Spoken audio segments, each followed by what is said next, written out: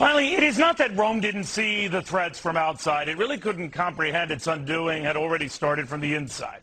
Now, you would almost think that Edward Gibbon, writing over 200 years ago about the collapse of the Roman Empire, was describing a familiar pattern in the demise of all empires. Bottom line, they never really see it coming. And what struck me perusing his classic, The History of the Decline, the Fall of the Roman Empire, was how often Romans didn't see those warning signs. The masses that were increasingly revolting, the Roman soldiers suddenly not always winning, given rights of Roman politicians who at first dismissed the threats from abroad, then tried to make peace with those who threatened them, coalesce with those who threatened them, work with those who threatened them, until they were literally overtaken, and a lot of them killed by them. Too arrogant to see the threat, too cocky to think anyone could ever be a threat. After all, who would challenge the empire of Caesar, failing to remember that which was Caesar's was centuries old, and a far cry from Rome's shaky present? Reading Gibbon again, it got me thinking, why does this stuff keep happening? Different details, same story. So much like today's American story and our arrogant dismissal of other emerging stories. Yes, the Chinese are the second biggest economy on earth, but they're a far cry from usurping us as the big cheese on earth. And yes, we need their money, but they need our money more. Failing to see that the spending that debases the U.S. empire now isn't all that different from the extravagant debauchery that debased the Roman Empire then. Now as then, those on top couldn't conceive of ever not being on top. People who refused to see that which they could not fathom. They were living the glory, and the glory was gone. Empires have a way of never, ever, ever seeing themselves as anything but empires. And those struggling barbarians on the outside, not as legitimate threats to the throne, but at best pretenders to the throne. No threats to the throne. Until it's too late, and their throne is no more, and their empire is no longer. Just ask Rome, or Spain, or England, or us. For whom much is given, my friends, much is oddly lost. I think because those in power always, always thought it was a given. Newsflash. It never, ever is. Good boy, Neil. Good boy. I came across this Neil Cavuto editorial, which is a nearly incomprehensible pile of mush. What Neil appears to be doing is cherry-picking some facts about the classic tale of the fall of the Roman Empire, and as partisan pundits like to do, dovetailed into a lecture promoting the political themes they fancy. The whole topic is so ripe for interpretation because you can use it as moral proof of just about anything. Neil's gripe appears to be our quote-unquote arrogant dismissal of other emerging stories.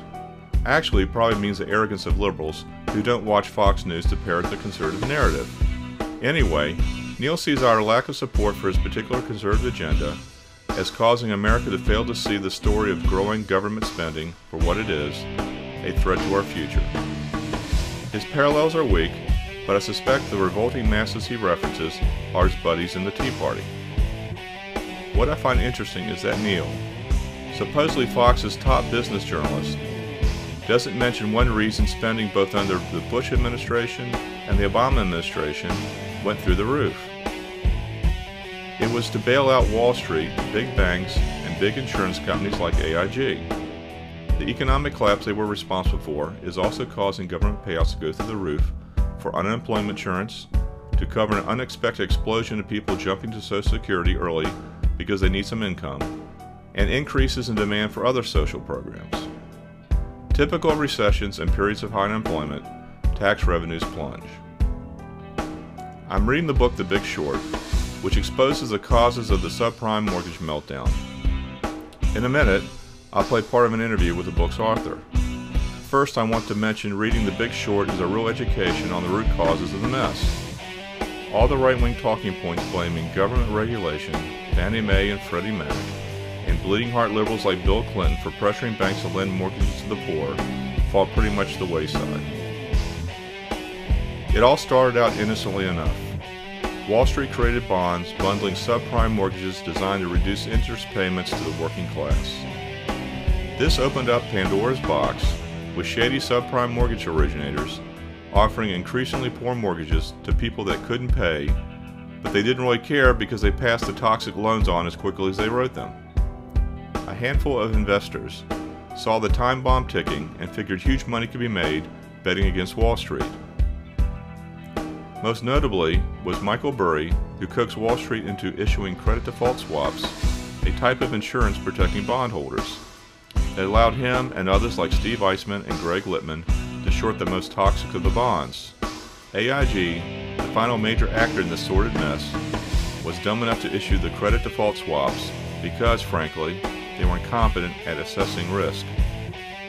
Maybe Neil's lectured on this topic, and I missed it. But any lecture on our current economic woes and government deficit isn't complete without that topic being included. Curious, Neil forgot to bring it up. When the stock market tumbled and major financial institutions collapsed in late 2008, it was a surprise and shock to many Americans. But for a few people deep inside the world of mortgage-backed securities and complex derivatives, it was just what they'd expected and even bet on. Some of their stories are told and the larger financial drama explained in The Big Short. The author is Michael Lewis, a journalist and writer. Well, it was a fantastic story that I couldn't believe hadn't been told, that the financial world had essentially, between 2005 and 2007, organized itself around a giant bet.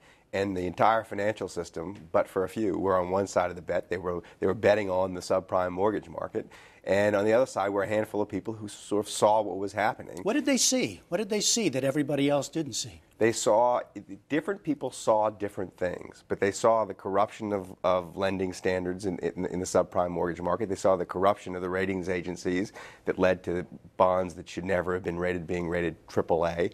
They saw the investment banks, the large Wall Street firms, which had always kind of been the smart money at the table, becoming the dumb money at the table. I mean, historically, the last thing you wanted to do was be on the other side of a trade of Morgan Stanley or Goldman Sachs. They saw that actually there was a trade to be on the other side of it. Made good sense. Made good sense. Yeah. And so, but the characters were so rich. I mean, and what I'm writing is a narrative. It's not an editorial. And the characters are sort of the oxygen for any narrative. So they led me to this way of explaining the crisis. There are a number of characters. Just tell us about one. Like Steve, is it Eisman? Steve Eisman. Eisman was one of the first 2 or 3 original analysts of subprime mortgage originators back when they were first kind of invented as an idea in the 90s.